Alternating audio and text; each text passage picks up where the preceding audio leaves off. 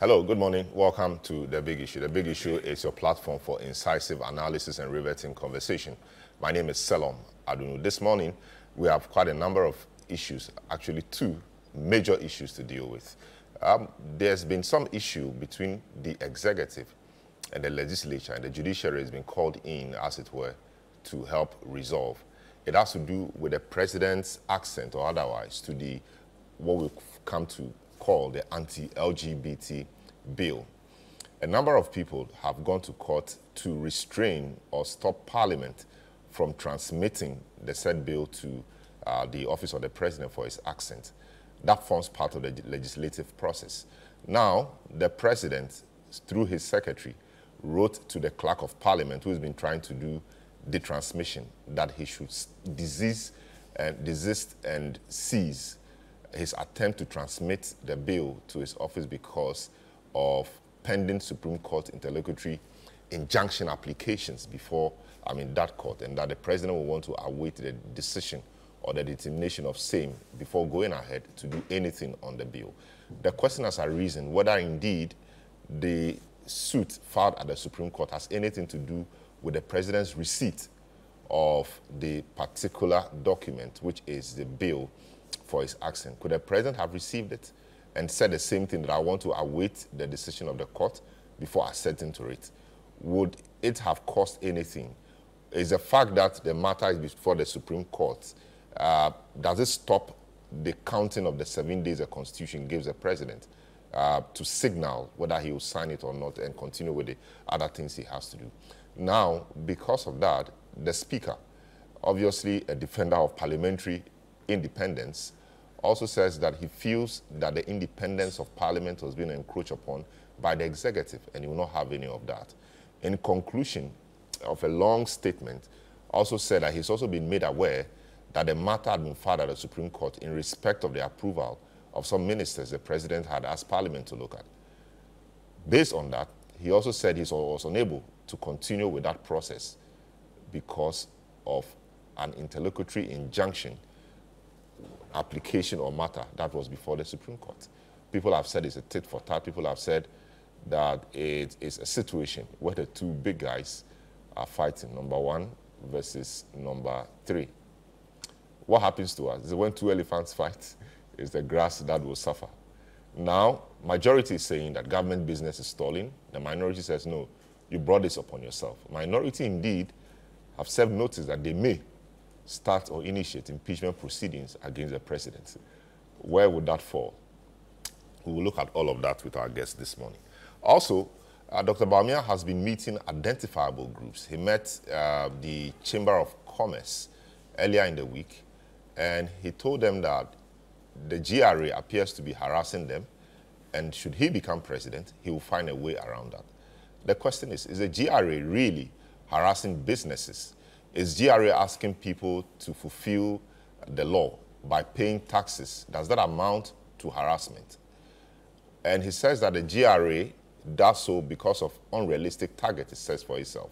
Who sets the target for the GRA? Is it the GRA itself or its government?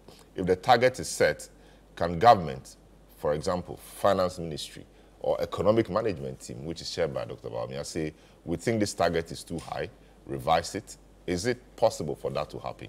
If it were so, why should Dr. Bawumia be blaming the GRA for setting high targets, when indeed we know that we need the revenue?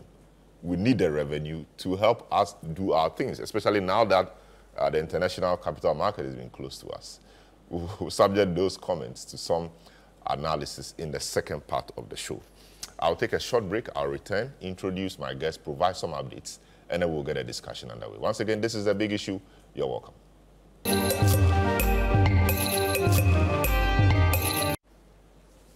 You're welcome back to The Big Issue. My name is Selom Adunu. It's a platform for incisive analysis and riveting conversation. We try to deal with the issues as they are and leave you to make the decision. Now, two issues we're looking at: the impasse between the executive and the legislature. The judiciary has been called in to assist. In the center of this is politics, the anti-LGBT bill. Parliament did quite well by passing the bill unanimously, so you did not see the usual politicking. Now, the president is called upon by the Constitution to accentuate. He says, wait a minute, I cannot do this now because there's a matter pending before the Supreme Court. I want to await the decision of the Supreme Court in that respect. Speaker says he won't have any of that because by law, he's supposed to receive it and possibly accentuate. And because of that, he's also been made aware that there is actually a matter in respect of the approval of some ministers and deputies the president had brought to Parliament for consideration. The Parliament was supposed to have considered that on the day, approve it or otherwise, before Parliament would go on recess. Speaker, at the end of a long speech, unhappy with the president's action, also said that he was also unable, because of the same matter, interlocutory injunction, application, all of that before the Supreme Court, he was also unable to continue with the processes. So the president doesn't get his ministers and deputies. The speaker also doesn't get his bill accented to. This is where we are. The judiciary is in the mix. We await what the judiciary will say in respect of this. This is a matter we are all watching with bated breath to see the direction the judiciary will point the country to. Also, Dr. Bawumia has been saying that the GRA appears to be harassing businesses, and in fact, he was speaking to businesses, the Chamber of Commerce, and that should he become president, he will ensure that stops. He will grant tax amnesty to everybody and then start afresh. Give what we call, or bring what we call the flat rate, so that everybody, in respect of what they do, I mean, it's fine. No GRA harassment the way he thinks it happens now. GRA to have said no, they do not do so. They do not even have the mandate to harass anybody. They only go and ask people to pay their taxes. We will look at all of that today. Before that, let me provide you some updates about what has been happening. Now, the minority in Parliament says a letter from the presidency on the Human Sexual Rights and Family Values Bill is a monumental threat to Parliament and Ghana's democracy. Speaking to journalists in Tamale, the Tamale South Member of Parliament, Haruna Idrisi, says the directive is a reflection of President Akufo-Addo's quest to dominate other arms of government.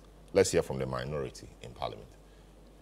This is a monumental threat to Ghana's democracy and a monumental threat to Parliament as an institution.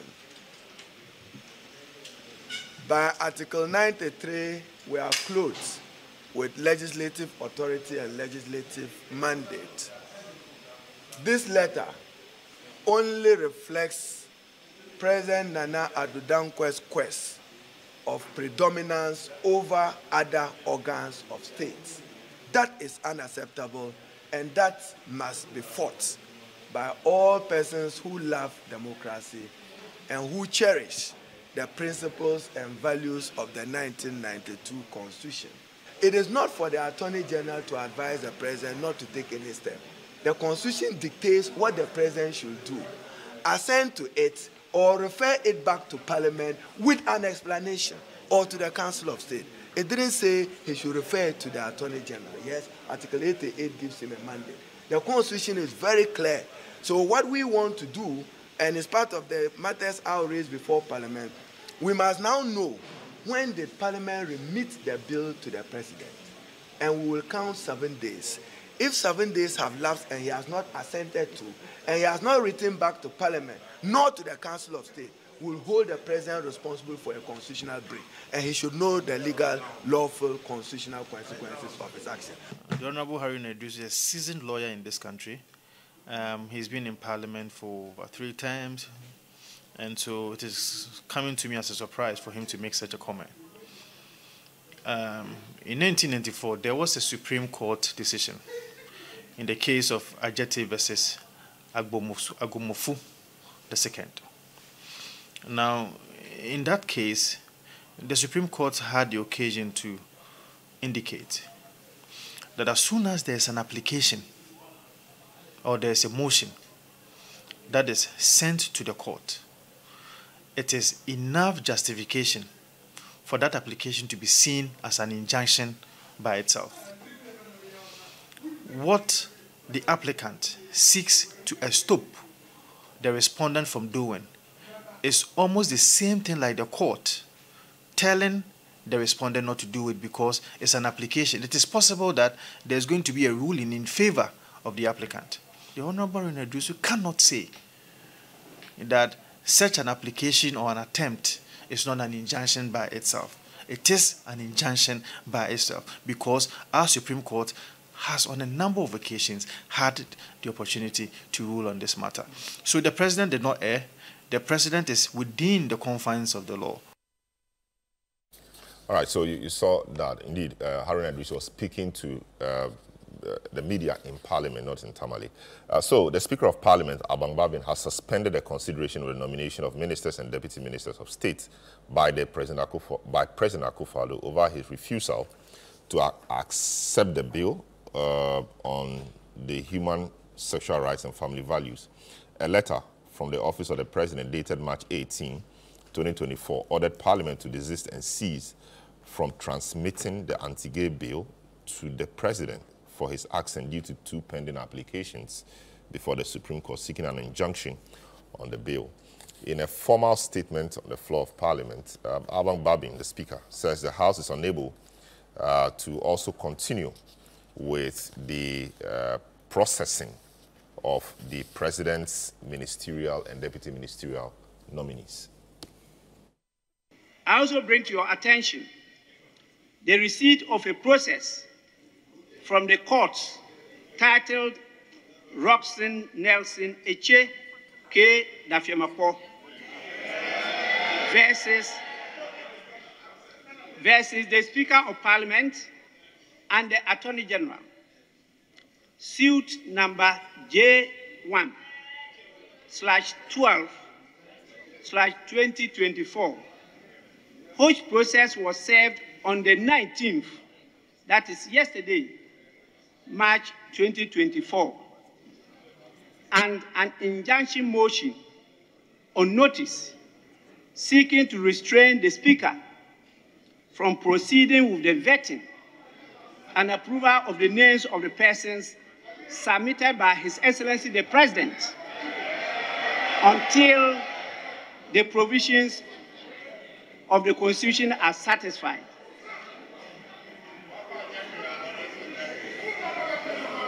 Honorable members, in the light of this process, the House is unable to continue to consider the nominations of His Excellency the President. All right, so that was the Speaker of Parliament making known his intentions, that he was also unable to continue with dealing with the President's nominees for various ministerial positions. So as we speak, Parliament is on recess. We understand there are moves to recall Parliament to attend to the urgent matters that were left unattended.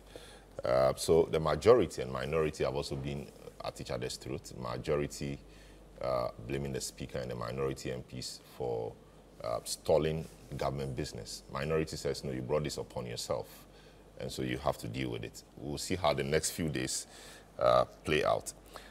My guests for this segment of the discussion, the Honorable Osebonsu Amoah, popularly known as Obi Amoah, Minister of State, Local Government, also Member of Parliament for Ekwapim South, Local Government, Decentralization and Rural Development, Member of Parliament also for Ekwapim South.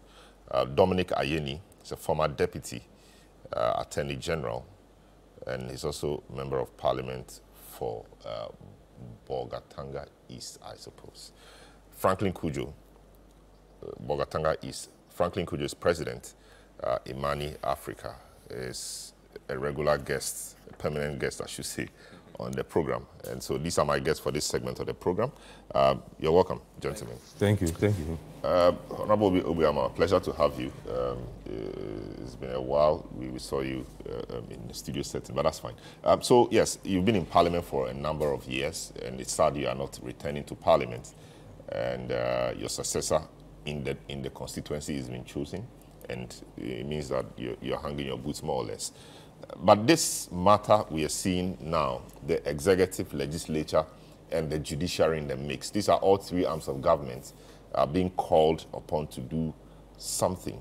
Is it the first time we've seen this, or you've seen this in your in your parliamentary or in your parliamentary career, or similar issues have arisen before in the past? Well, thank you so much. Good morning to you and to our viewers and listeners. And of course, you said that this is the first time I've been here. Of course, you don't invite me anyway. I used to be very regular when we were in Adabraka. Okay. I've been a very good friend, but probably you have new friends now. No. So, the old friends are the best. Good. You've raised various issues. And I think if I have to start from the end, the Speaker, as Speaker of Parliament, did not speak for the majority of us. It's a fact, in the sense that if you read his statement very well, the first 10 paragraphs or so were directly attacks on the president for no reason at all for some of us. And then, of course, when he was ending, he said that he had been served with an application for injunction against the Speaker, against Parliament and Attorney General, so he could not proceed with the approval of ministers. In the first place, the matter in court by the Fiamapo, Honorable the Fiamapo, doesn't have anything to do with those who have gone for we'll delve vetting. into those here. Yeah, just preliminary comments. Doesn't have anything to do with those who have gone for vetting. And indeed, there was no application for interlocutory injunction. A search at the Supreme Court registry had confirmed that there was no application for interlocutory injunction when the Speaker made those comments. So obviously, that's why I say that the Speaker really didn't speak for us, for majority of us, because what he said in respect of even the application for injunction was not factual. Number two, if the Secretary to the President, by the way, even before this matter in Parliament, there were comments by including the former President John Mahama that he was surprised that the Secretary to the President could write to Parliament. Some of us were surprised until we were able to show that when it comes to bills, sending bills to the President for assent, the clerk writes to the Secretary to the President.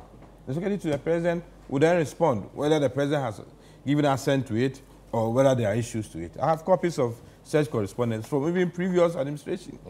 So that issue cannot be an issue that we should even raise anywhere. And of course, the matter of the letter from the Secretary to the President, and Abidi to Asante. I mean, if you read a letter, I don't think that this should be something that the Speaker should act as a judge, a speaker, and even someone was saying that he was acting as a opposition presidential candidate of the NDC. It's unfortunate, but if you read the letter from Nana Bede to Asante, you may decide not to agree with him. It's your right.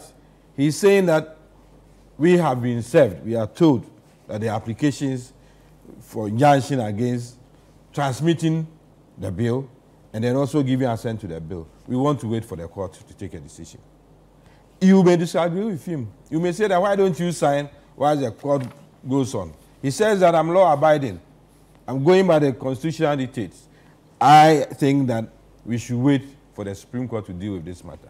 Does that warrant such words like trying to undermine our constitution, undermine democracy, and all those things? I think it's very unfortunate. And I think the Speaker looked very angry. He had to travel all the way and even ask Parliament to hold on because he was on his way outside Ghana to come to Parliament. Indeed, he came all right, came to read his statement, didn't take any other step, and just told us that he was off again. It's very sad and unfortunate for our Parliament. As you asked me, by the end of this year, I would have spent 16 years in Parliament. I've never seen such a situation. Of course, you may say that this is the first time that you have a Speaker who doesn't, or who was not nominated by the majority. So some of these things may occur, but the Speaker's conduct on that day did not really look well for some of us. And indeed, he had said If you remember very well, when the minority purported to have rejected the 2022 budget, he has said that this is a hung parliament. We don't have any majority. It's 137, 137. And then if the independent had chosen to sit with the majority, it doesn't mean that we have any majority in parliament.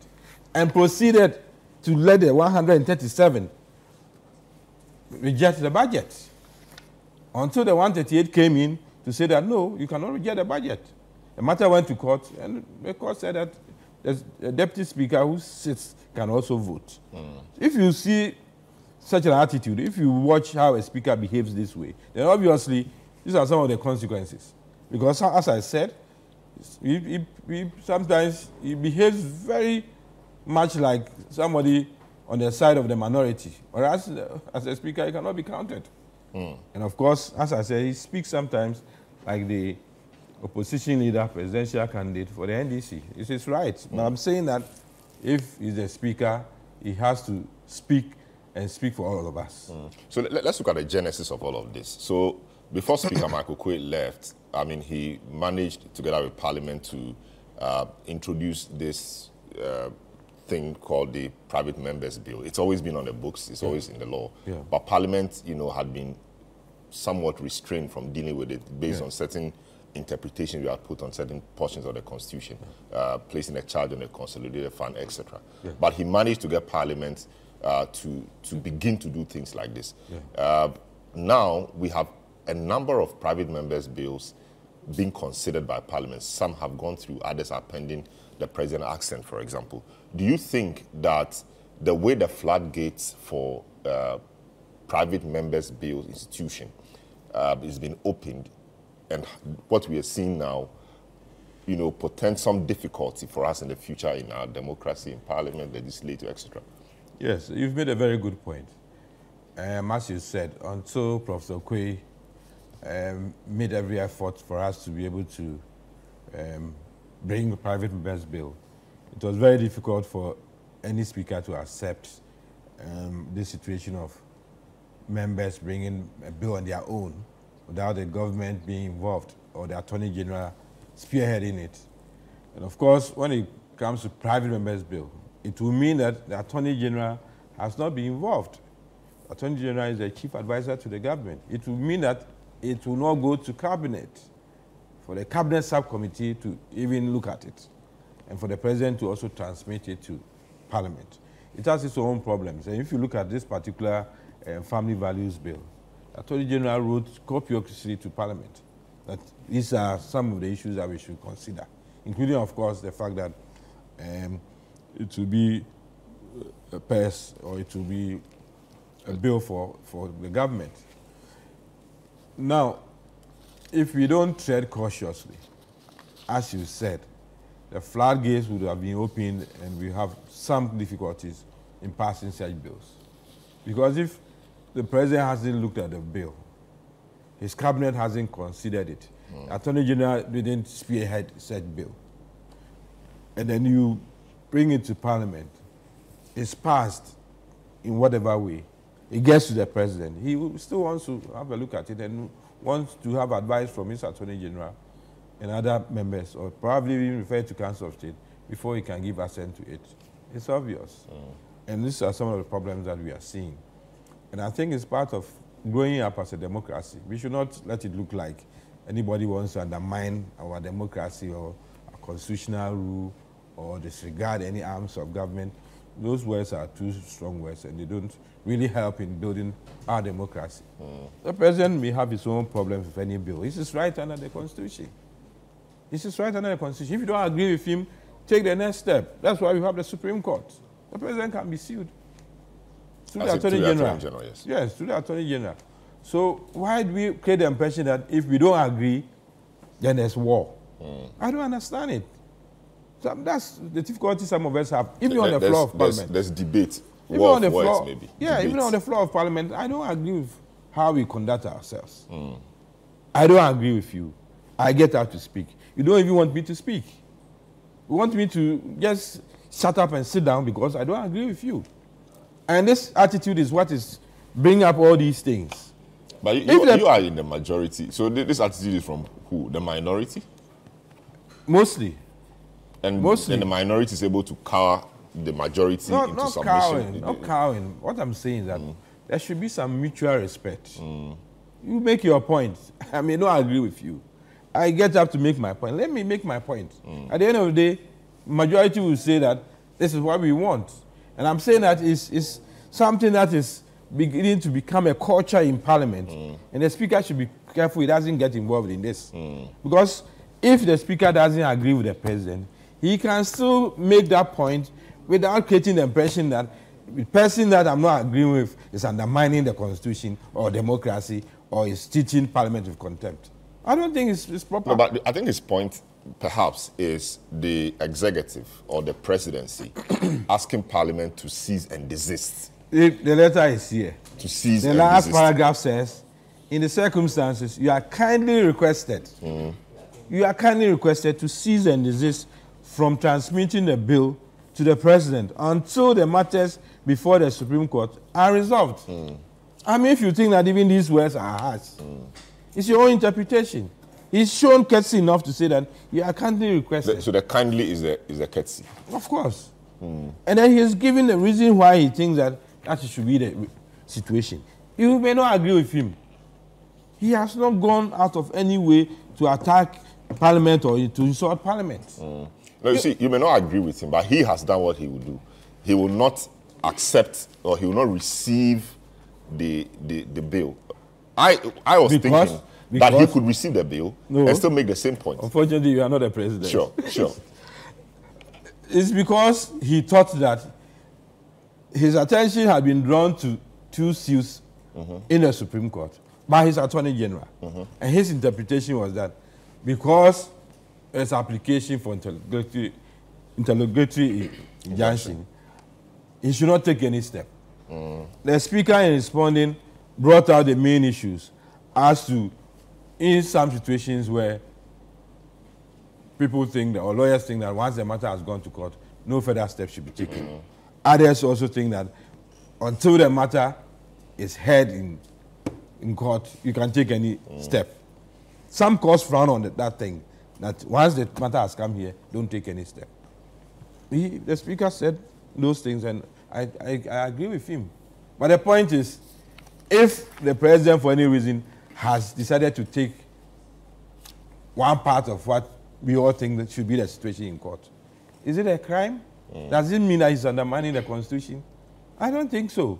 And I think if we are measured in our response to this, and after all, whatever step the President takes, there are remedies. That's why we have the Supreme Court. Yes, in the same way, whatever action Parliament is, there could be remedies. But the point is, he asking them to cease and desist. He asking them to cease and desist from transmitting is the fact that he's aware that... Yes, but he's aware that there is a matter at the Supreme Court seeking to restrain the Speaker of Parliament from transmitting, not to stop him from receiving. Yes. So he could receive it. And also to stop him from... No, receiving it doesn't necessarily mean he will accent to it. So the Constitution in one makes the provision. Of course, if you receive it... so he could receive it and say, I've received it. Yes. But I know of these matters at the Supreme Court. I've been advised by my Attorney General to await the outcome of that decision. But the Constitution has given you the time limit within which you have to... But it's the same law. No, but you can't interpret it in but what I'm saying is, I'm not sure it will have caused this storm. If you said, okay, I know the Constitution has given me 7 days to do this. But the Supreme Court is also a creation of the Constitution. The Supreme Court has been seized with this matter.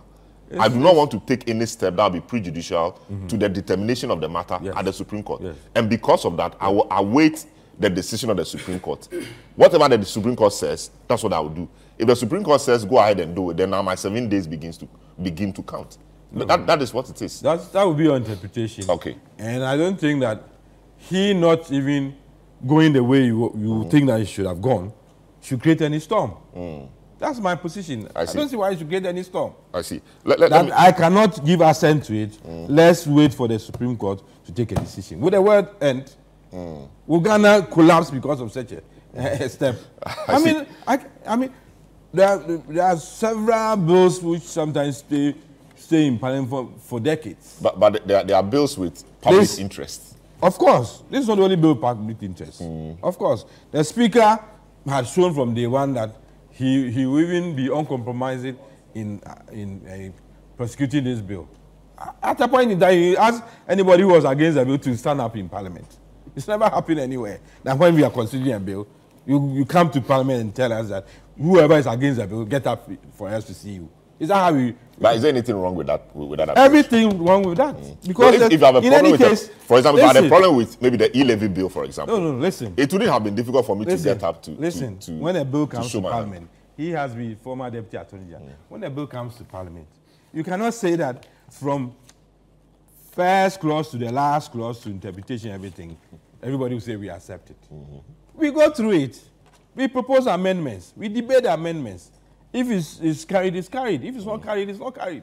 I see. So if you tell me right from the beginning, anybody who doesn't accept this bill, get up and let's see you. I thought it was just a harmless position. A harmless. I was not even in Parliament. I was sitting in my office watching TV and said, but what's this speaker up to? No, but you're not in Parliament. Okay, your office as in the ministerial office, executive. Yeah, I was in the office in Parliament. In Parliament. But why are we not in the chamber? No. You were doing other things. Yeah, no, I got to... You don't have to be in the chamber 24 hours. Okay. All right. I got to my office first. I wanted to see what was happening. Yeah. Then I walked to the chamber. Okay. But I was in the office ready to go to the chamber. And I saw that scene. I said, but where is this coming from? That everybody should get up whether they accept the bill or not. This never happened in our history. I see. Dr. Dominic Ayeni, former Deputy Attorney General and MP for Boga East. Thanks for joining us, and we are happy to have you. This has been quite unprecedented in my view. Maybe you guys have seen more. Executive, legislature, now judiciary, all in the mix. I started by asking about the private members bill opportunity. You think that the way we are proceeding, because all of this has been brought about by the private members bill, and the opportunity the Parliament under Professor Michael Quay gave us to be able to do this. A number of bills have gone through and matters have gone through using the same route, but some have also suffered some difficulty at the point of accent. You think that there should be something we should do about how we are approaching this issue of private members bill, or you think the way we are just proceeding is the way to go? Thank you very much, Salom. I mean, first of all, I need to apologize for coming in late. It was not intentional. Nobody saw you as coming well, late. Okay. Maybe it's an honest man. Yes, I drove to Adabraka only to be informed that we moved here. Too bad. Yeah, but thank you very much. Whilst I was on the way, I was listening to my very good friend and brother, the Honorable Obi Amwa. And, incidentally, we happen to be classmates from law school. Oh, I see. Yes. So he raised a number of issues, and I think that preliminarily I should address them before I answer your question. Go ahead. The first one was with respect to whether or not what Mr. Speaker did reflected, the views or preferences of the majority of, members of Parliament. For me, Parliament has a way of determining whether there's a majority, which is that the matter is put to a vote. This matter was never put to a vote. Mr. Speaker, as the presiding officer and the person who runs the affairs of Parliament, whether we are in a session or out of session, decided that he was going to adjourn the House Senate Day on the basis of a decision that he had taken with respect to the letter, that emanated from the Secretary to the President. So there was no vote for us to determine a majority. But in any case, okay, with the unfortunate demise of our brother, the honorable member for Ejisu, all right, we are now 137 versus 137. 136, and 137. Well, the independent has decided to caucus with them. So let's say that they were 137. I'm sure if this had been put to a vote, the House would have been, split, down the line. So there couldn't have been any majority. Then also the issue of the conduct of Mr. Speaker, whether, the Speaker conducted himself in a partisan manner and so on and so forth. I think that is rather unfortunate. It is unfortunate because the Speaker was not, let me put it this way. The Speaker did not mince words when he said that what he was doing was in defense of the sovereignty of Parliament, okay, as the people's representative, I mean the House of Representation. And I don't think that the decision he took, in respect of the letter, was anything other than right. The reason is simply because, you see, if you read the letter, the tone of the letter, all right, is actually, I will say with all due respect to the Secretary to the President, very unfortunate. Because, you see, if you were writing to advise Parliament about the pendency of the Supreme Court actions and the President's decision not to accept, service of the bill on him, you could have said that, the President has been advised on this matter and the President has taken a decision not to accept service. But to other Parliament, there was cease and desist. I mean, he's a lot. Kindly requested. No. He to cease and desist. Yeah. It's not all right. To you. No, that is an instruction. That's an order. All right. I mean, the Honorable Bawumia is a lawyer. He should know that where a cease and desist order is directed as a person to stop conducting himself or herself in a certain way. All right. Basically, what the Secretary to the President's letter did was to order Parliament not to take actions mandated by the Constitution. And in fact, I think that was a breach of the Constitution, because at the end of the day, what the Constitution requires to be done has not been done. And for me, is the conduct of the President is rather reprehensible. It is not the conduct. Would it have made any difference if the letter was signed by the President himself and not his secretary? Would it have made any difference? Oh, it wouldn't have made any difference. It's the substantive content of the letter that matters. Okay. First of all, they are reneging by this letter. They are reneging from, complying with the Constitution. All right, that is the first thing. And that's a clear breach of the Constitution, because the Constitution says that the bill, when passed by Parliament, should be transmitted to the President for his assent. And outlines the procedure. If the President is not in a position to assent to the bill, the Constitution itself, in Article 106, outlines the procedure by which the bill can be, sent back to Parliament. All right. So if I were the Attorney General of the Republic, okay, I would have advised the President to merely write back to Mr. Speaker saying that, all right, on account of the pendency of these suits, okay, I am unable to assent the bill.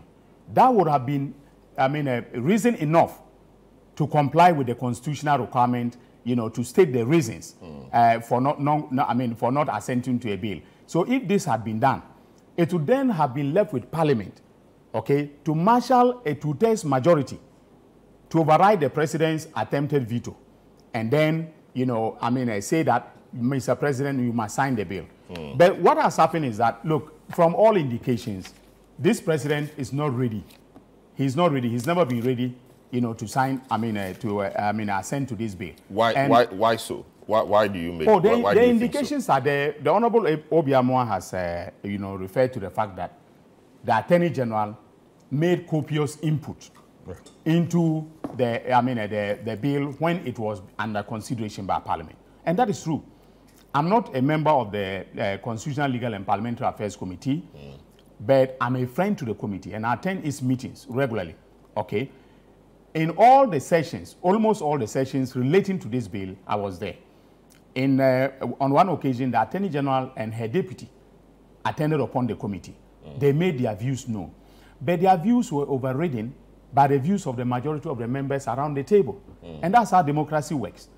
And the bill finally landed, on the floor of Parliament and was passed by a unanimous vote of the House of Parliament. Okay, so the Attorney General was given an opportunity to make an input. That input was rejected by the majority, the elected representatives of the people. In other words, democracy prevailed as far as this bill is concerned. And if the President has any, reservations about the substantive content of the bill, for instance, if he thinks that the bill has gone too far, if he thinks that the bill has breached any provision of the Constitution, it is left to the President to convince the elected members, representatives of the people, to take those into account, okay, in taking a second look at the bill, okay, or convincing his side of the House to vote against the bill so that the bill never comes to him. But what he has done is basically to say that he wants to eat his cake and then have it. And you cannot have it that way. Now, to your question about private members' bills. So this is only prelims. This is the preliminary. These are my preliminary remarks. You know, the private members' bills. I agree with the Honorable Obiamo when he says that the previous interpretation that was placed on private members' bills was very restrictive. Basically, that interpretation was to the effect that every bill would require some expenditure on the part of the state, and therefore private members could not literally bring any bills. All right, but subsequently, under Michael Kwe, he initiated this. He reinterpreted Article 108 in a way that allows private members' bill to prevail, and that is what ended up bringing this. What do I call it? Enabling the sponsors of this bill, to bring the bill to the floor. Okay. Now, I think that this is a very good development in the sense that, you see, private members' bills actually enhance, the lawmaking power of Parliament. With our private members' bills, what then happens is that Parliament becomes just a receptacle of legislative initiatives by the presidency. So we are there. A ministry decides that they want to enact a certain policy into law. They formulate it into in the form of a bill, and they come and lay it before us. All right. Elsewhere, it is the members of Parliament themselves who think, and deal with matters relating to public policy that must be enacted into law. All right. So sometimes government-sponsored bills are fewer than the bills that are sponsored by private members. If you take, by the lawmakers themselves. So if you take the U.S. Congress, for instance, okay, the House of Representatives recently just transmitted a bill to the Senate, okay, that related to a myriad of, policy issues that they wanted to deal with, including whether or not to fund, the Ukraine war. All right. So the 108 mechanism of private members' bills is one that will strengthen the lawmaking powers, of Parliament, and then that will minimize Parliament's, current situation where Parliament is basically a receptacle of bills emanating from the President. Having said that, I think that any time a private member's bill lands on the floor, all right, it is incumbent on the executive branch of government, all right, because ultimately the President will be the one signing it into law, to take an interest in the bill. And to actively participate. They took an interest in this one. It was only that their suggestions were overridden. Yes, they took an interest. They took an interest. But it was not only this one. There was the one that was the criminal, the witchcraft, anti-witchcraft, and so on. And that were, initiated by our first timer, Sosu. All right. Yes, they took an interest. Okay, but the point I'm making is that they should, as much as possible, okay, make sure that the views of the executive, all right, some of the views carry the day. Why do I say that? How would they ensure that? Because you put it to vote. No, we put it to vote, but yes, the executive branch, the party in government, has members, and they have a majority leader. They have, a chief whip, all right, that can marshal, their members to support the position of the executive. All right, unless of course on the committee level. Yes, both. In committee and then at plenary. Okay, because you see, if you take an interest in it and you don't drive the process, what will happen is that at the end of the day, what happened with the anti-gay bill will happen to you, because on the floor, though the Attorney General came to committee, he took an interest. He wrote, to the committee, proposed amendments and so on and so forth. Okay, when it came to the floor vote, there was no action on their part. They were cowardly. The question was just put. They were cowardly. Yes. The question was just put that if you support it or if you are for it. No. Please, Salom. Let me say this. Let me say, and he knows it. He knows it. That, you see, the bill went through the various stages. It was laid for the first time, first reading. In the second reading, the principles of the bill were debated, all right? Then it came to consider and then referred to the committee. And then it came back to the House for consideration. At the consideration stage, all right, their members took part, led by the chairman, the Honorable Imedu, to make amendments to the bill. But when it came to the overall vote, okay, they chickened out. No, but they voted. The speaker put the question. Yes. And the yes had it. Yes, he said the yes had it. Yes. But nothing prevented them from standing up and saying that we have issues with it. The only member, and I applaud her for her courage, was the honorable member for Abilukuma West. The honorable Osla Usu. Okay, she was the only person who stood up and said she had issues and articulated those issues. But she was just only one person. And even when the bill was being put to a vote, she actually majority leader, then deputy, Afeni Markin, also raised some issues and proposed some amendments. Yes, he proposed amendments. Those amendments were overridden. And this is not the first time that amendments are overridden by a majority vote of the members, on the floor. So, Selim, the point I'm making is that, you see, the mechanism of private members' bills will actually strengthen the lawmaking power of Parliament, all right, and enhance the constitutional role that Parliament was established under and by the Constitution to play, okay? But the executive branch must adopt an approach that allows, the president's, or his ministers, okay, to make input that, are reflected in the final version of the bill. That is why I think that there's something lacking. Yes. So now let's deal with it. And then there was something that he also said about the former president that I forgot to respond to. Okay. You see, which former president? The former President Mahama. President Mahama. Yes. You see, what the Honorable Obiamo has said is true. That by practice and convention, there has been exchanges between secretaries to the president. What His Excellency President Mahama was referring to was the content of the letter, not the fact that it was written by the secretary. That's why I asked whether if this had been signed by the president, it would have made any difference. So Mahama's view, former President Mahama's view is that given the content of the letter, it shouldn't have come from the secretary to the president, executive secretary.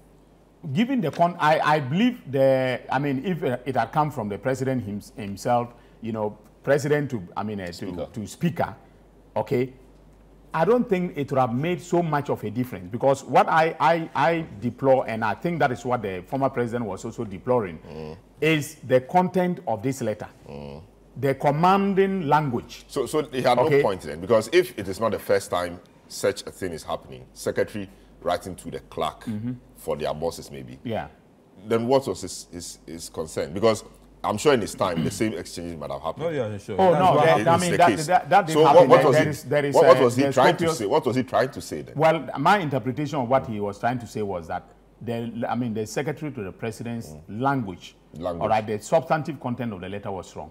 I think that's what he was trying to say. Very well. Honorable Obi, yes. It does appear that the president or the government is quite feels uneasy with this anti-gay bill. So we saw it coming. So the first time we saw a real bill go through this private members process was in respect of the death penalty, which the president signed.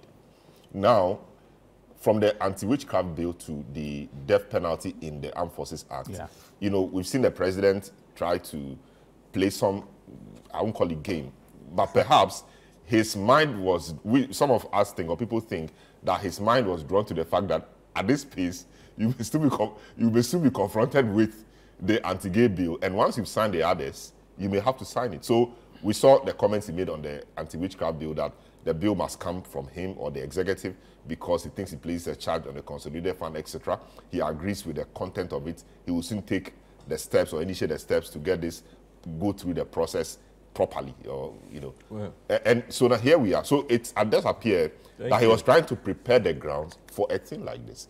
And even after the passage by Parliament of this bill, we saw a number of things. Finance Minister quickly writing, putting some document together, telling us that we will lose $3.8 billion should the president assent to this. A number of people spoke. Now quickly President meets the diplomatic community at Peduatu somewhere, tells them that he is been made aware of a suit by a private citizen, when indeed, at the time he was making that comment, the private citizen hadn't filed. He filed the day after.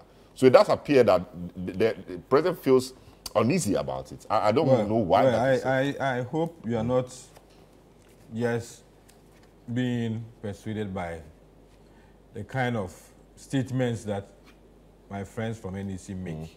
No, that's an unfair comment. These are facts. These are facts that he has laid out. These are facts that he has laid out.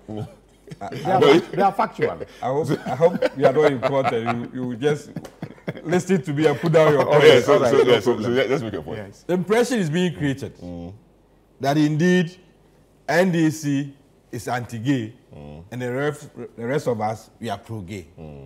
I mean, that is far from the truth and very unfortunate. That is how come that even on the floor, when you want to make amendments, propose amendments and speak against some other aspects, people intimidate you. I remember very well the chairman of the committee, Honorable Anyimedu, at a point had to just get up and pack his books and leave. I was in Parliament that day. Because he was being intimidated. He was they would not even allow him to speak. They would shout at him, scream at him, as if the moment you want to propose any amendment to this bill, that means you are pro-gay. It's very unfortunate.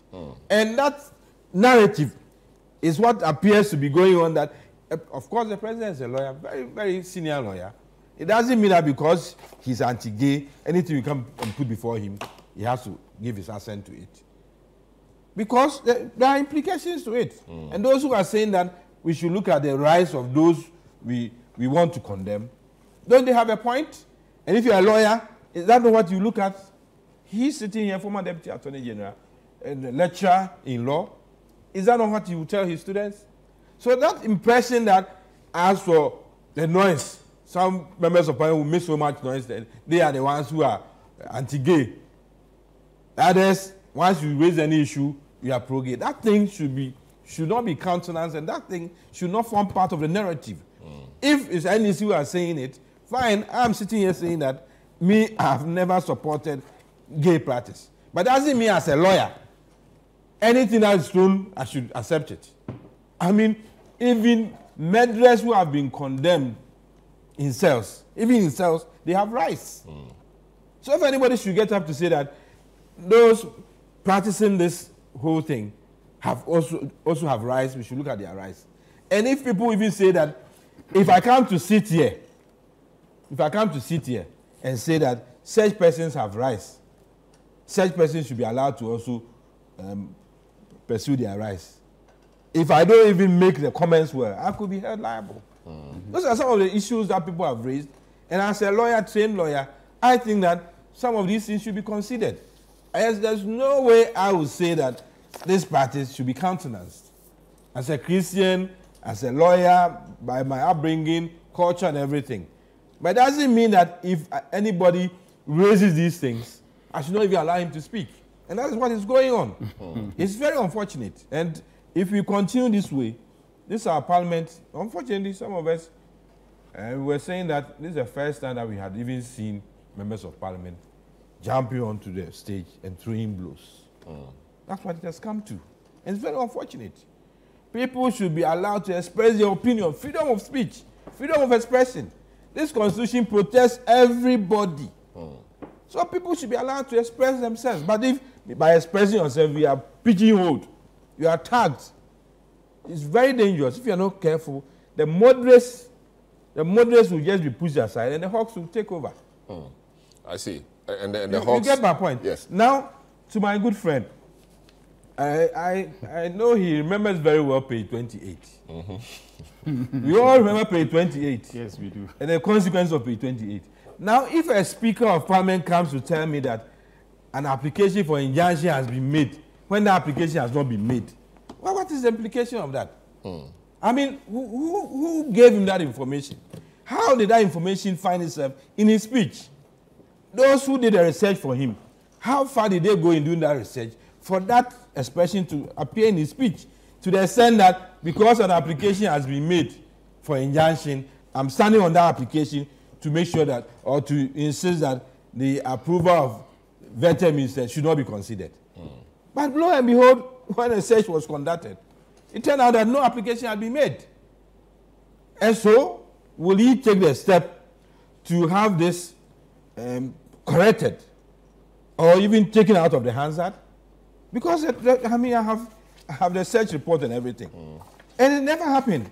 Attorney General has written to him and attached the search report showing that no such application had been made as at the time the Speaker was speaking. And indeed, on the day that Attorney General made the search at 9:15 a.m., it was by 10:30 somewhere that the application was made. And we don't have to talk about these things. I'm not being personal, but I'm saying that if the Speaker had been well briefed, if the research had gone very well, some of these things could have been avoided. And for him to use this as a major point in saying that ministers should not be approved, it's very unfortunate.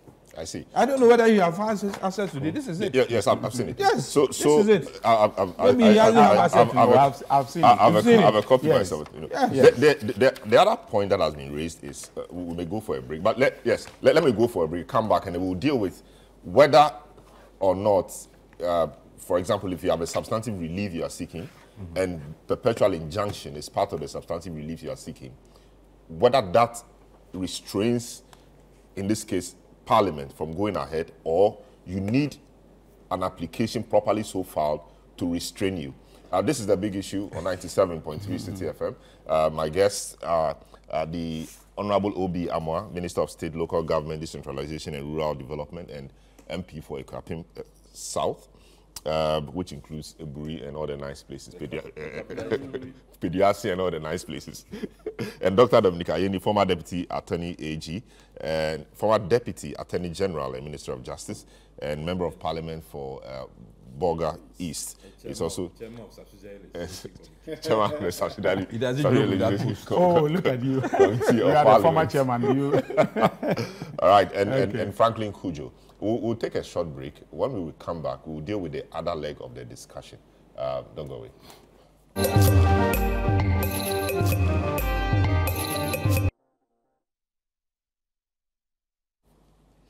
Hello, you're welcome back to the big issue.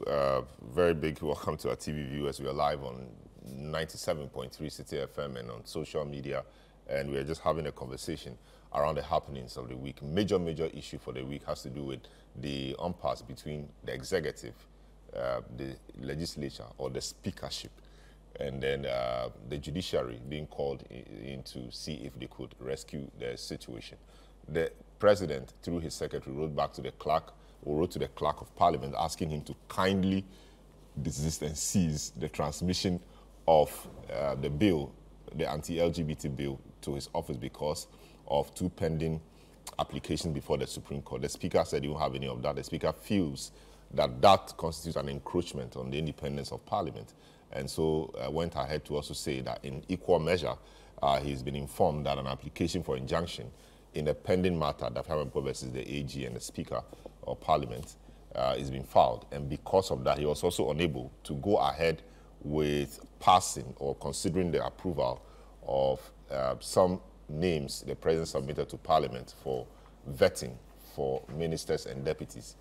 After that, he closed Parliament, or he adjourned Parliament, and now we are all indefinitely. We are all here. Indefinitely, to put that in context, perhaps Parliament was due to rise, right? To go on recess. Yes. And so he closed it that way without taking comments from the two sides, as usually the case is. And so majority is not happy about it. They've issued a statement saying that what happened constituted a stall in government business, and the Speaker appeared to be spearheading that and blame the minority. So minority says, no, you brought this upon yourself, and so once you brought it upon yourself, you have to deal with the consequences of same. In fact, they have signaled their intention to institute impeachment proceedings against the president. Interesting days ahead. All right, on the second segment of the program, we're looking at Dr. Bawumia's comment to the Chamber of Commerce that the GRA appears to be harassing them, and when he comes as president in 2025, should that be the case, or if he comes as president in 2025, he will grant tax amnesty to everybody, will start afresh and introduce a flat tax rate and all of that. The Chamber appeared happy with it. but we see how that plays. I will discuss that in the second segment of the program. My guests, Honorable Obiamwa, Dr. Dominica Yini, and Franklin Kujo will be joining us pretty shortly. All right, so before the break, we were dealing with the speaker and all of that. But there's also the argument that, of course, the family court might not have filed his application for injunction at the time the speaker was speaking.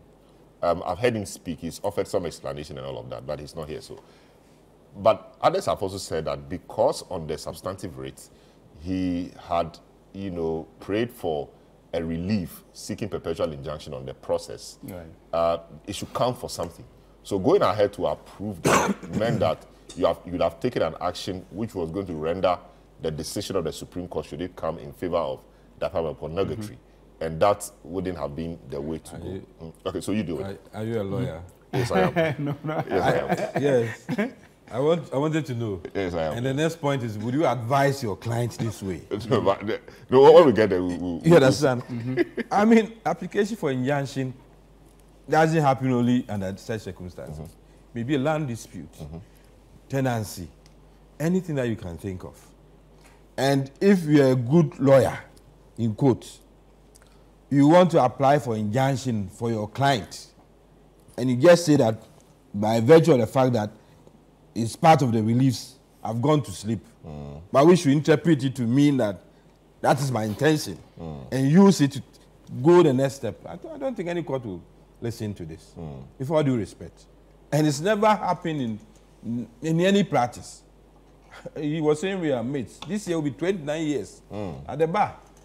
And it's strange that anybody who just put in such relief will not take any step to apply to justify why that injunction should be granted. Swearing affidavit as to what he truly believes to be the situation. And then tells us that take it as application for injunction and then stop whatever you are doing. In any case, is it not interesting that the speaker in one breath says that the mere application for injunction does not stop any person from taking a step. But now he's telling us that by virtue of that same application, which didn't exist anyway, as at the time he was speaking, by virtue of that same application, he's also telling us that he cannot proceed with that. No, I think the context, I think he was playing to the he was not playing to it. I have his speech here. No, I know. I mean, he was playing in accord with the tune sung by the president. That because the matter is with the Supreme Court, I won't do it. And so in the same measure, this one too you want me to do. Let's do it is in at the Supreme practical Court. terms. The step you took is very bad. You shouldn't have taken that step. But because you've taken that step, I also want to take that step. I don't understand it. And it will even be ridiculous. You're telling me that you don't agree with this legal position. And you have given reasons why you don't agree with this legal position. And then you come back to tell me that even though this legal position is so bad, I don't agree, I also want to take the same step. I don't understand it. So, and in your case, there's even no application for you to follow that step. I don't understand it. And some of these things, we should not gloss over them. Yeah, so I'm still on my point about the reliefs, right? So if the step to be taken will render the whole action, otious when it's done. In any case, you made that point earlier. Yes. In any case, because the speaker, I have the race of my good friend. My good friend Roxanne Nelson Eche. I don't know about the K. I have the full read here. Yes. And if you read it, then read the reliefs. Of course, the reliefs. What is even interesting is that if you read his application for injunction, it becomes an afterthought. Why an afterthought? Because in his main writ, what he's saying is that those the president purported to have, in his main writ, this statement of case, everything. What he's saying is that those the president purported to have revoked their appointments. Those persons should come back to Parliament for vetting. They should not be reassigned. And he mentioned some of these ministers. That is all. That is all. That such persons, by the president's letter, have had their appointments revoked. And if the president says he's revoked those appointments, Attorney General. If the president says he's revoked those appointments, then they should come for prior approval by Parliament. That's what he is seeking in court. But he's also said that it's one thing. It's not one thing. Because if it was one thing, then by now you would have restrained those who have been vetted and have been passed and waiting approval by Parliament. You didn't do any such thing. How many days did it take for such persons to be vetted? Nothing happened until it came to approval and Speaker brought this up. And then you filed injunction after seeking relief on this. Saying that by virtue of the fact that the people have been vetted, it should not be approved until the president, that matter is resolved. How is it even connected? How is it connected? I said my somewhere, the president decides to appoint me as a minister. I go for vet. It is the speaker who referred this letter from the president to the appointments committee. The appointment committee is constituted. I'm called to appear before the committee. I appear, I respond, the questions are asked, everything. A report is prepared, submitted to Parliament for approval by the whole Parliament. How does that affect what you claim the president had done? Where a sitting minister has been reassigned. He's moved from one ministry to another. But you are saying that in that process, the way the president wrote the letter meant that that person's appointment had been terminated. So if he's going to another ministry, then he should come to Parliament for prior approval. And this is what the matter in court, what the Attorney General and everybody is supposed to defend. So how does that relate to somebody who has just been nominated and he has to go for vetting to be approved? They are two distinct things. No. So why would you then go and apply for injunction after the speaker has made this point when you have not applied for it? It's not afterthought. What is this whole business of? That's why I say the speaker is turning out to be opposition leader. Did the speaker err in the way he sought to ground his suspension? You can't ask me this question here. Former Attorney General, maybe in the next 20 years, future Attorney General. Not the next 20 years. He's seeking to come back next year. You are telling him. The speaker from the search report of the Attorney General. What's the general opinion? Don't say the speaker. He will not respond.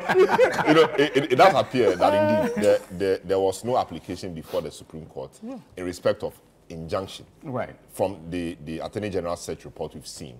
The speaker based his decision to suspend the approval of the ministers on something that did not exist. That obviously is not the right way to go. The speaker err, or did he err, or you think that he was misled? Don't ask that question. No, the misleading part. No, from everything that has been presented, all right, I have seen the letter of the Attorney General to the Right Honourable Speaker, in which to which he has attached the search report, right? And that search report, I think, the search was conducted at 9:15 on the 21st. The Speaker's speech or ruling was on the 20th.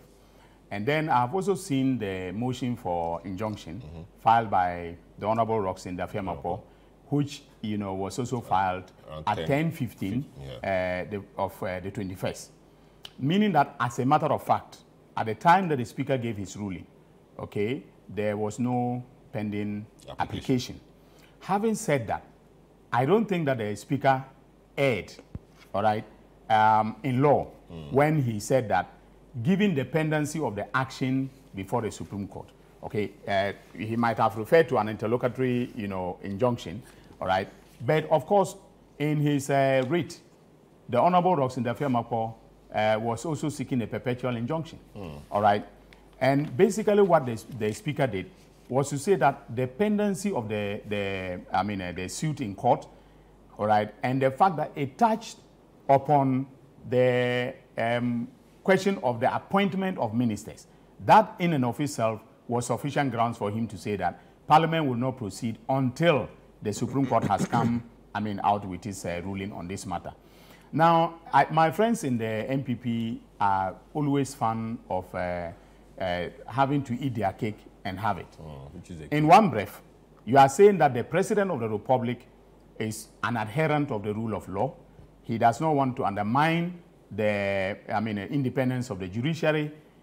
He wants to respect the courts, and that is why he has stayed his hand with respect to even receiving not the signing, but even receiving the bill. That is the subject matter of the dispute. All right. This is the argument that they are using. And I remember when you played the voices of Honorable Haruna Idisu and another person. That person cited an old authority. I think that it is a land matter in which there's, I mean, there's Vincent Sefua, who is a right. newly minted lawyer. Okay. Yeah. So and basically he was supporting the president's position in saying that the mere pendency of the action is sufficient basis for you to stay your hand, because if you take any step that has the potential of undermining, the substantive relief sought by a plaintiff, then it means that you are, undermining the administration of justice. And that is why the president actually stayed his hand. This is the justification that they were giving. All right.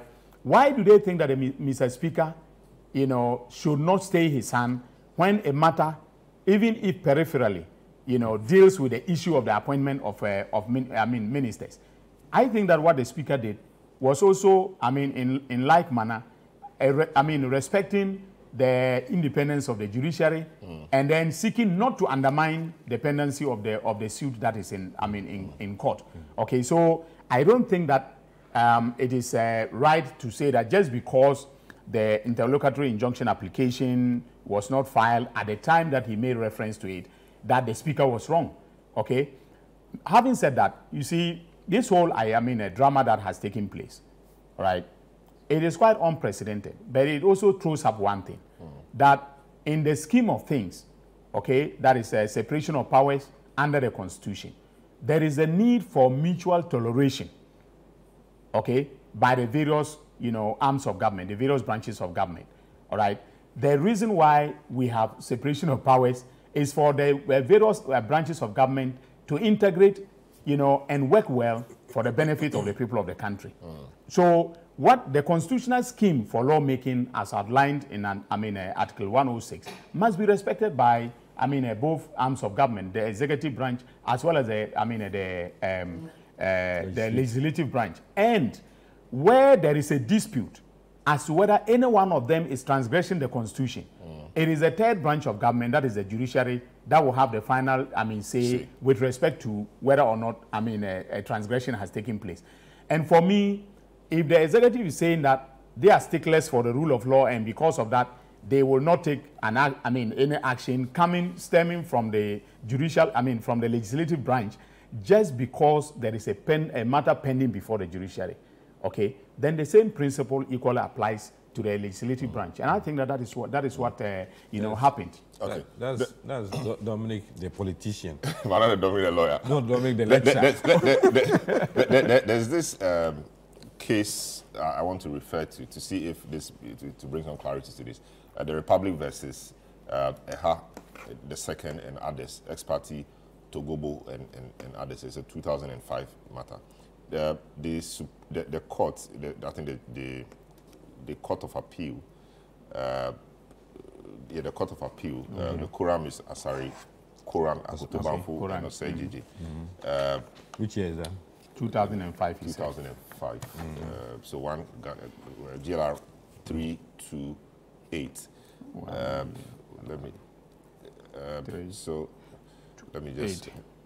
Page. Let me just quickly. So I said the principle is that if a party, knowing of the existence of a case, that is a writ, a petition, or a motion pending before an adjudicating body seeking to restrain an act, makes a decision himself to deal with and grant the very remedy to himself without giving opportunity to the adjudicating body to hear the matter, he commits contempt.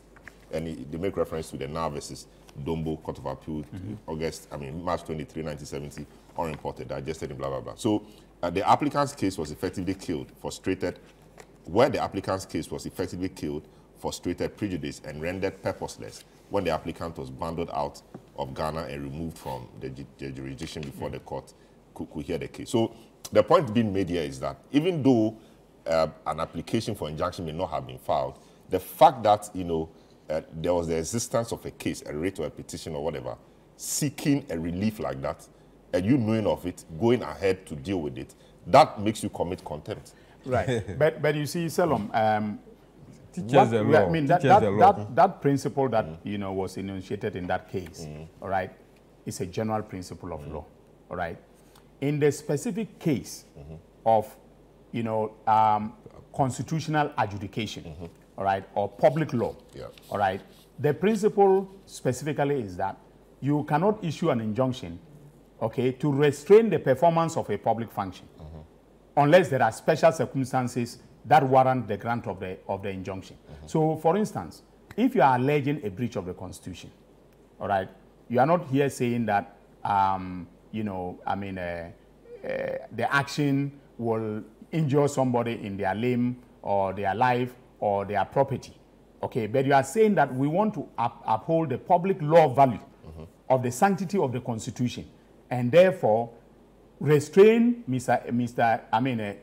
X or this institution or agency of state from taking certain steps. The court will evaluate the situation, and unless there are special circumstances, okay, for instance, there will be irreversible harm caused, you know, to the general public as a whole or a segment of the public as a result of the actions of that state agency, the injunction will not be granted. Okay, and I think Mr. Speaker cited, you know, the authority. I was trying to, I mean, recall what he said. He cited that injunction and the dicta of Justice Dateban, you know, I mean, JSC as he then was. All right, in that matter.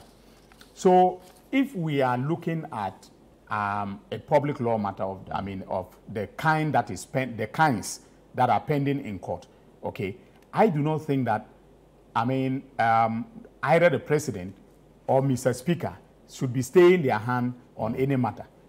I would, if I were the Attorney General, I would have advised the president, all right, to comply with the Constitution. Go ahead and do to go ahead and comply with the Constitution, okay?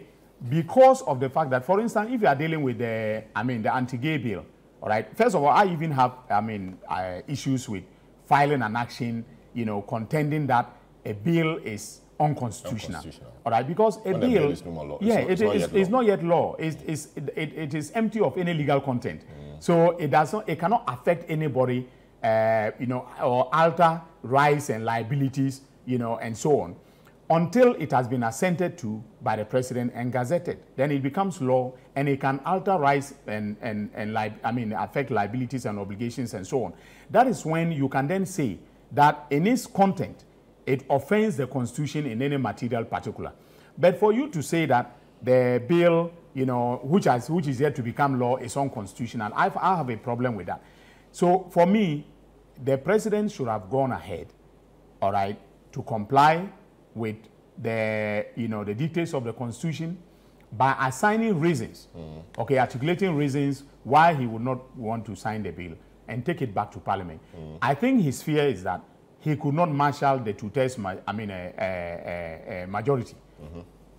Or, let me put it this way. It's the proponents who must marshal the two-thirds. Yeah, the two-thirds majority. We must, I mean, the proponents... Yeah, so he could get his people he could get yes. That is not to be part of it. No, or, you see... Don't put it that way. Or the whip. No, the whip. This matter... They did not even bring up whips. Yes. People were ready to stay their position. After all, what people forget is that 2 of our members were part of the private members bill. Why did they leave? They haven't left. I think Reverend Forjo is still there. I don't know about the other person. And their peer could be. Okay. Yes. They haven't left. So the strategy should not be created that it's one-sided. But when you get to the floor, they create that impression. And you're saying this doesn't bring up the matter of the whips? If the whips thing... No, this is private members bill. Yes. But if it affects... If it affects me in a certain way... By and large, I mean, by and large, almost everybody thinks that some of these things should be regulated.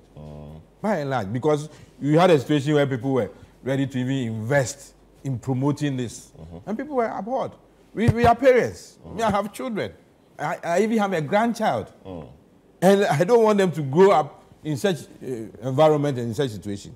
So any day, I'll be against it. But doesn't mean that I should not recognize the rights of such persons. Yeah. Is it a case that... I'll let you conclude. Number two. Okay. I don't want us to go back to this injunction thing. I agree with him largely. And there are several cases that when Parliament begins to act as far as a bill is concerned, until it becomes law, it will be difficult for you to go to the Supreme Court for them to stop it. Except that there's this Pakistani case where at the point where the bill had to be assented to, they said that no, they could stop it because of the implications. I will look for the case, but that's that case. But by and large, until the bill becomes an act, for you to be able to hold it and say that this is what Parliament has passed, I don't agree. So it could mean that this action could be dead on arrival. Is that no. I mean, every case sometimes has its own situation and merits. That's why I brought in this Pakistani case. But that could only be persuasive. Fine. But I'm saying that in this situation where, I mean, I grant you that I know where you're coming from, but there's that Fiamepok situation is different. Very well. It's different. I mean, if you look at this, even his own affidavit, it exposes the whole thing. So is it a case that the law, equity aids the vigilant, not the indolent. By the time you file this even application for injunction, vetting has been concluded, reports have been submitted. Indeed, if the speaker had not been in town and had allowed the first deputy speaker to sit on it, the approval would have been made. Because even though initially it was by majority, later on it became by consensus.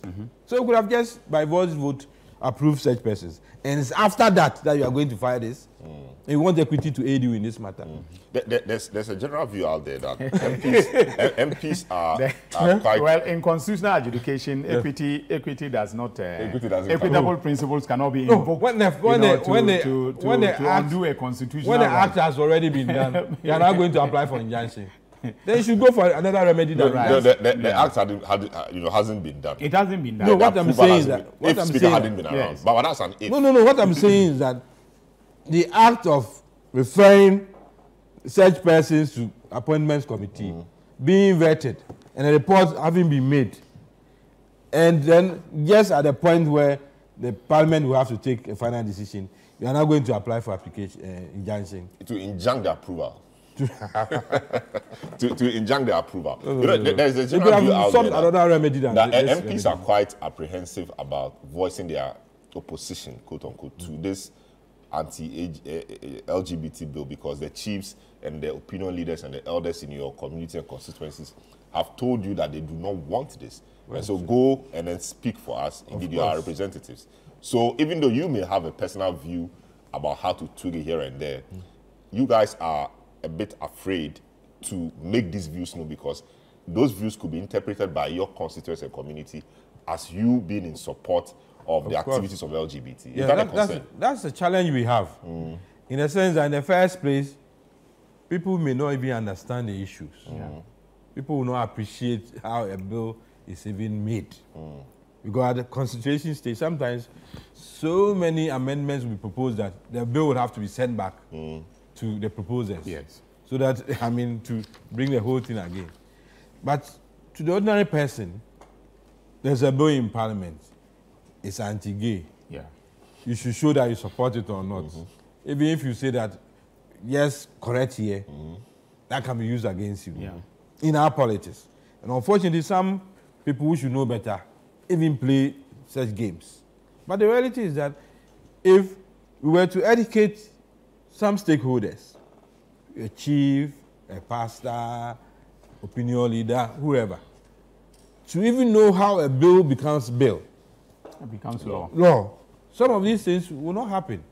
And for propaganda's sake, you may say that, hey, Obiamwa is talking about rise of gay persons. Then he supports gay activity. I mean, it's a misconception and just propaganda that people should know better, should even know better.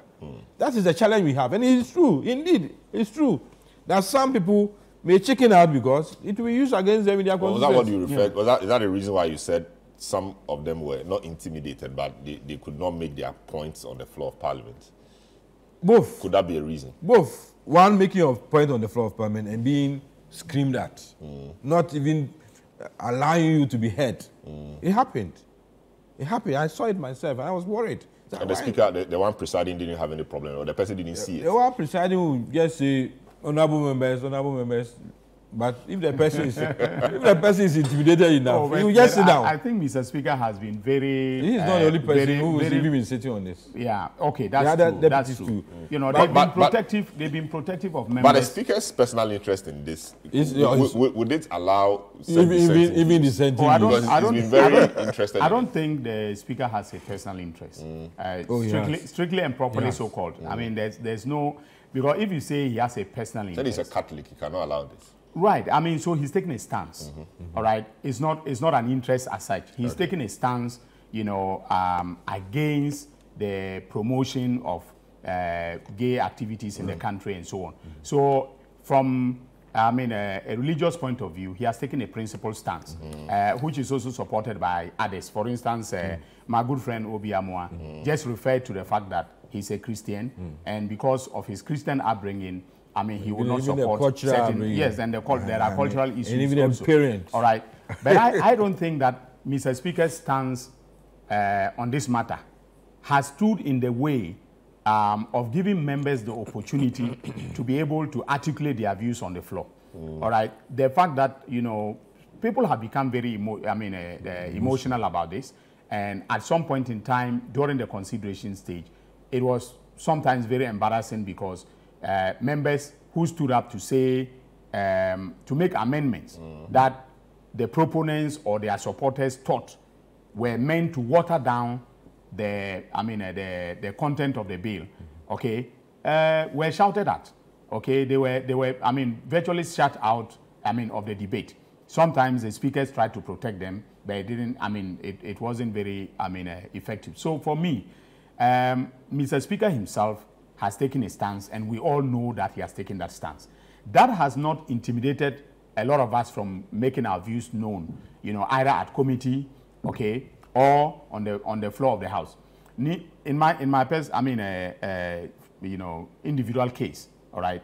Of course, I know that some of my chiefs, you know, anytime I meet them in the constituency, have said don't come back without passing the bill. You know, I mean, don't come back without passing the bill. And I'm a representative of the people. I must reflect, you know, their views, their values. If I disagree with them, I have to make it clear to them that I disagree and educate them to understand why I disagree with them. But I can't come to the floor of Parliament and flout the directions, or the directives that they have given me from the constituency.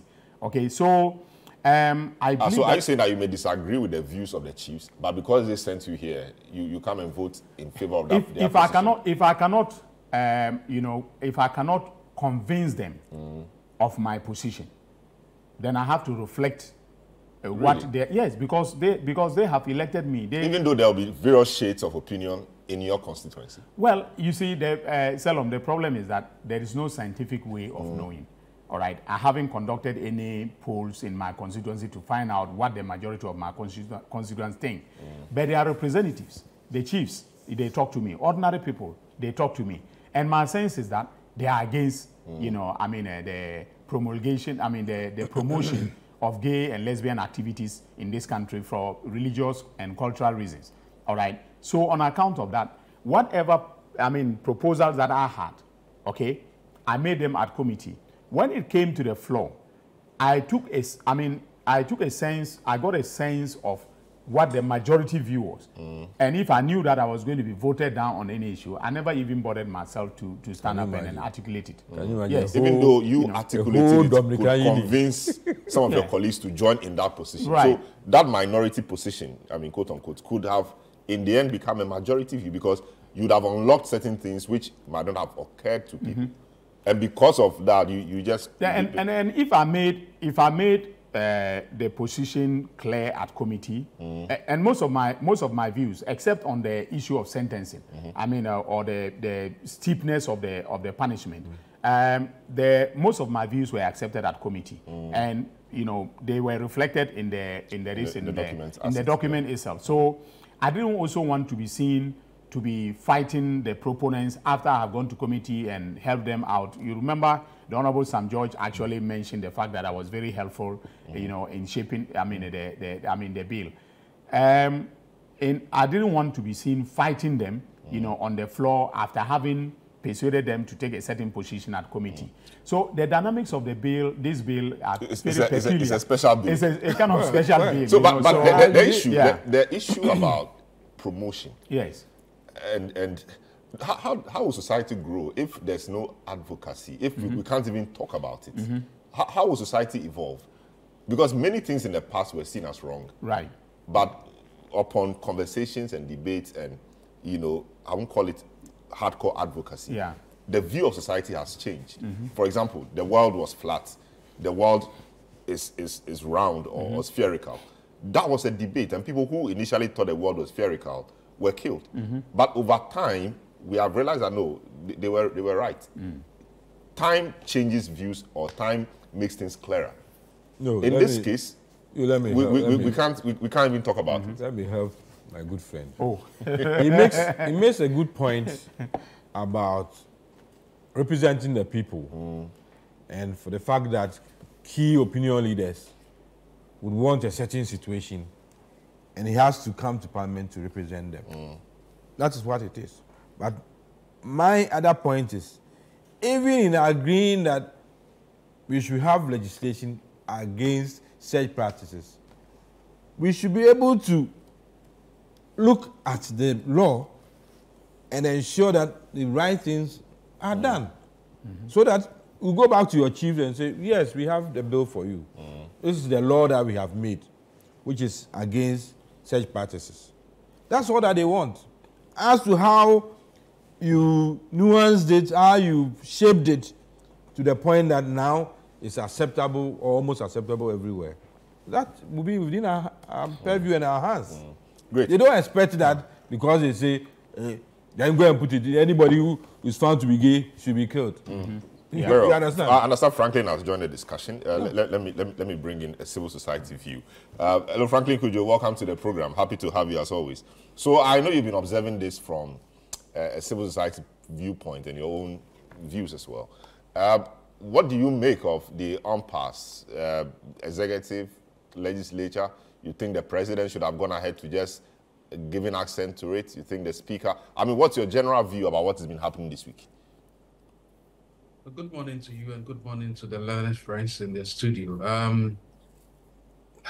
This is becoming one great cantata, really, and I'm probably enjoying it. So we are all involved in the cantata. and I'm just enjoying it. As a student of government or politics, I think this is really, really interesting. I only worry that the impasse could lead to, it would have certain tolls on the economy and indeed the governance process. But indeed, we should learn. We should be wiser out of this particular care if we manage to get through it. Specifically on the issue of these injunction purpose. I mean, injunction. Did I call it legal terminology or term? I think I've listened to many lawyers, including the astute ones in the studio. And again, I'm not so clear as to when to actually use an injunction or a party should respect an injunction.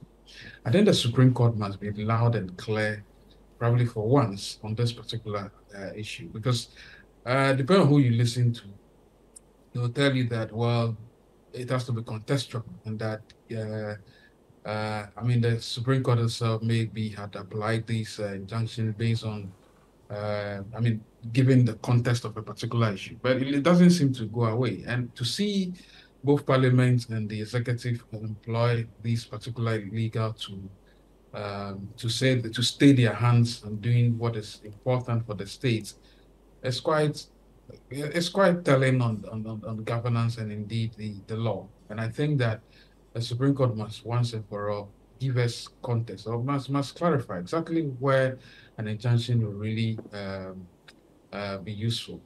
Having said that, I think these matters that have